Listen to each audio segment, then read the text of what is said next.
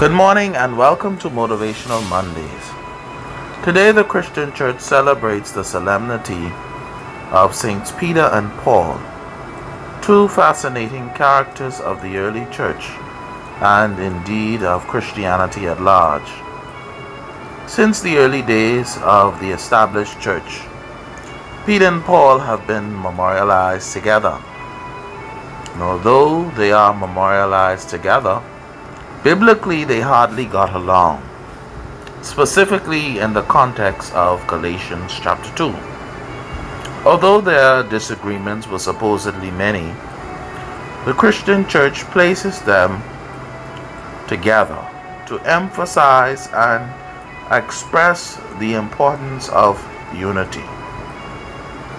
And this oneness, this unity, finds its origin and establishment on the triune God who reveals himself to his people as Father, Son, and Holy Spirit.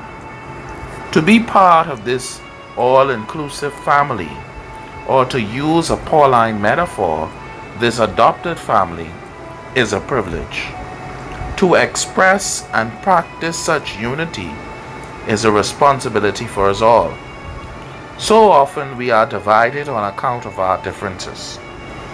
But the church, through this solemnity, invites us to look beyond ourselves and embrace the good that all of us possess through God's grace for the building up of the kingdom of God.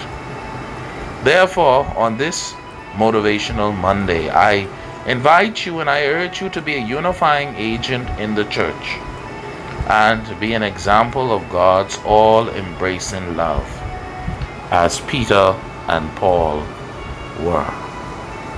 May God bless you, and may you have a wonderful day. Amen.